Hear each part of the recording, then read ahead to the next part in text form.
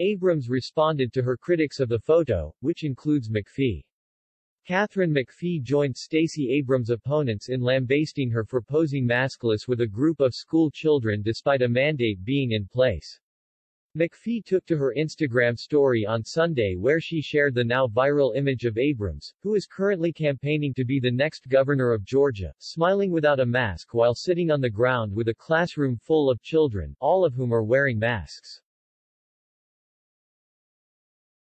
What the actual hell, politicians at their finest. Mask up the children and you yourself sit without a mask. The hypocrisy continues, McPhee wrote. I'm sure she will say, but I had my mask in my hand.